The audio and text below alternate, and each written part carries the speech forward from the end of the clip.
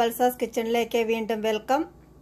ഞാൻ ഇന്ന് എൻ്റെ അടുക്കളയിൽ ബ്രേക്ക്ഫാസ്റ്റിന് തയ്യാറാക്കുന്നത് കോൺമീൽ പൊടിയും കൊണ്ടുള്ള ഒരു പുട്ടാണ് തയ്യാറാക്കുന്നത്. ഇത് വളരെ രുചിയോടുകൂടിയ ഒരു പുട്ടാണ് ഞാൻ തയ്യാറാക്കുന്നത്. ഇതിനു വേണ്ടി ഞാൻ വാങ്ങിച്ച പൊടി ഈ ഗോയയുടെ ബ്രാൻഡിൻ്റെ കോൺമീലിൻ്റെ പൊടിയാണ് വാങ്ങിച്ചിരിക്കുന്നത്.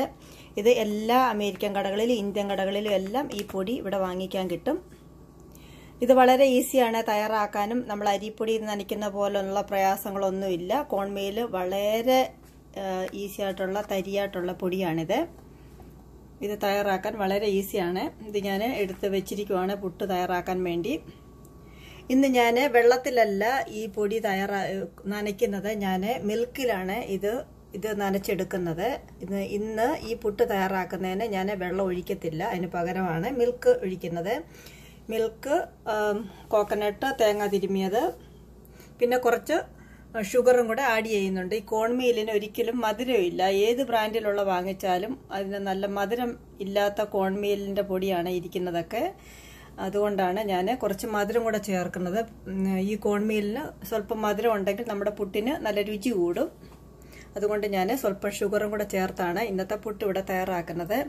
ഇത് തയ്യാറാക്കാൻ വേണ്ടി ഞാൻ ആവശ്യത്തിന് 2 കുറ്റി പുട്ട് തയ്യാറാക്കാൻ വേണ്ടി ഞാനിവിടെ പൊടി എടുത്ത് വെച്ചിട്ടുണ്ട്. ഞാൻ ഇതിലേക്ക് ഉപ്പും ചേർത്തിട്ടുണ്ട്. ഇനി ഇതിലേക്ക് ആവശ്യത്തിന് മിൽക്കും തേങ്ങ തിരുമിയതും ഷുഗറും കൂടെ ഇട്ട് ഒന്നിച്ചിട്ട് ആണ് ഞാൻ ഇളക്കുന്നത്. ആദ്യം ഒന്ന് നനച്ചതിന് ശേഷം ഈ പാല് കൊണ്ട് ഒന്ന് നനച്ചതിന് ശേഷമാണ് ഇത് നനയ്ക്കാൻ പോവുകയാണ് ഞാൻ. ആവശ്യത്തിന് മിൽക്ക് ഒഴിക്കുക. എന്നിട്ട് കൈ കൊണ്ടൊന്ന് നനച്ചതിന് ശേഷം പിന്നാണ് ഞാൻ തേങ്ങയും ഷുഗറും ഇതിലേക്ക് ആഡ് ചെയ്യുന്നത്. ഞാൻ ഇനിയൊന്ന് ഇത് പുട്ട് തയ്യാറാക്കാൻ വേണ്ടി ഒന്ന് നനച്ചെടുക്കാൻ പോവാണ്. ഇപ്പോൾ ഞാൻ പാലൊഴിച്ച് നല്ലതുപോലെ ഒന്ന് കുഴച്ചെടുത്തിട്ടുണ്ട്. വളരെ ഈസിയാണ് ഇത് കുഴച്ചെടുക്കാൻ. ഇത് കുഴച്ചെടുക്കാനല്ല, നനച്ചെടുക്കാൻ. ഓക്കെ, ഇതിനൊരു കുറച്ച് മിൽക്കിൻ്റെ ആവശ്യമേ ഉള്ളൂ ഈ കോൺ പൊടിയിൽ നമ്മൾ നനച്ചെടുക്കാൻ. ഇനി ഞാൻ ഇതിലേക്ക് പൊടിയൊന്ന് നനച്ചതിന് ശേഷമാണ് ഞാൻ തേങ്ങ ഇടുന്നത്. ഞാൻ തേങ്ങ ഒന്നിച്ചിട്ട് ഇളക്കത്തേ ഉള്ളൂ. ഏത് ടൈപ്പിലുള്ള പുട്ട് ഞാൻ പുഴുങ്ങിയാലും ഞാൻ തേങ്ങ ഒന്നിച്ചിട്ട് മിക്സ് ചെയ്യത്തേ ഉള്ളൂ. എനിക്ക് അങ്ങനെയാണ് കൂടുതൽ രുചിയായിട്ട് തോന്നിയിട്ടുള്ളത്. മറ്റേതിനാകുമ്പം കുറച്ച് ഭാഗത്ത് ഡ്രൈ ആയിട്ടിരിക്കും. ഇതൊന്നിച്ച് ഇങ്ങനെ ഇട്ട് മിക്സ് ചെയ്യുമ്പോൾ വളരെ സോഫ്റ്റ് ആയിരിക്കും. എല്ലാ പുട്ട് മൊത്തത്തിൽ സോഫ്റ്റ് ആയിരിക്കും. ഇനി ഞാൻ ഇതിലേക്ക് കുറച്ച് ഷുഗറും കൂടെ ആഡ് ചെയ്യുവാണ്.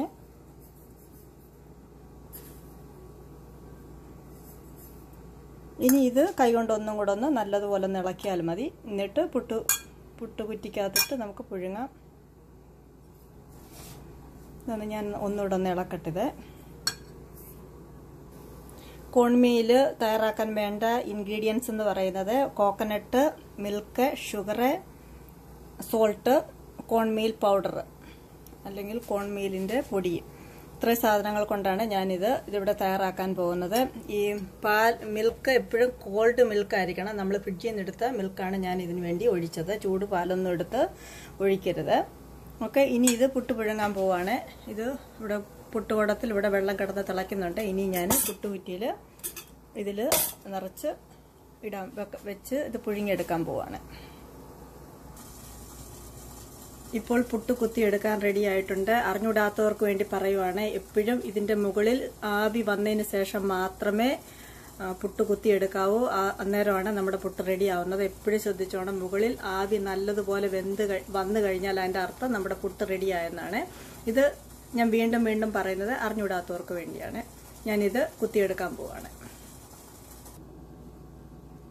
അങ്ങനെ ഇപ്പോൾ തയ്യാറാക്കിയ 2 കുറ്റി കോൺപുട്ട് ഇവിടെ റെഡിയായി. ഇത് വളരെ രുചിയാണ്. ഇങ്ങനെ തയ്യാറാക്കിയാൽ പാല് ചേർത്ത് നനച്ച് കോൺപൊടി നനയ്ക്കുന്നത് കൊണ്ട് തന്നെ വളരെ സോഫ്റ്റ് ആയിട്ടുള്ള പുട്ടാണിത്. ഇത് നമ്മൾ ചൂട് പോകാത്ത പാത്രത്തിൽ, ഇതുപോലുള്ള പാത്രത്തിൽ ഇട്ട് വെച്ചിരുന്നു കഴിഞ്ഞാൽ ഒട്ടും ചൂട് പോകാതെ എത്ര നേരം വൈകുന്നേരം വരെ ഇരുന്നാലും അതങ്ങനെ തന്നെ ഇരിക്കും. ഇതിന് നല്ല മധുരമുണ്ട്. പഴം ഇല്ലാതെ തന്നെയും കഴിക്കാൻ പറ്റും, പഴം കൂട്ടിയും കഴിക്കാൻ പറ്റും. പഴം ഇല്ലാതെ തന്നെ ഇത് കഴിക്കാൻ വളരെ രുചിയാണ്. നല്ല സോഫ്റ്റുമാണ്. ഓക്കെ, ഇതുപോലെ തയ്യാറാക്കിയിട്ടില്ലാത്തവർ ഇതുപോലെ ഒന്ന് തയ്യാറാക്കി നോക്കുക. ഇങ്ങനെയുള്ള പരീക്ഷണങ്ങളൊക്കെ ഞാൻ എൻ്റെ അടുക്കളയിൽ ഇങ്ങനെ പരീക്ഷിക്കുന്നതാണ്. പരീക്ഷിച്ച് വിജയിക്കുന്നത് മാത്രമാണ് ഞാൻ നിങ്ങൾക്കും കൂടെ പോസ്റ്റ് ചെയ്യുന്നത്, നിങ്ങൾക്കും കൂടെ ഷെയർ ചെയ്യുന്നത്. ഓക്കെ, ഇത്ര നേരം എൻ്റെ വീഡിയോ വാച്ച് ചെയ്ത എല്ലാവർക്കും വീണ്ടും ഞാൻ അടുത്ത വിഭവമായി വരുന്നിടം വരെ ഒരിക്കൽ കൂടി താങ്ക് യു. ബൈ.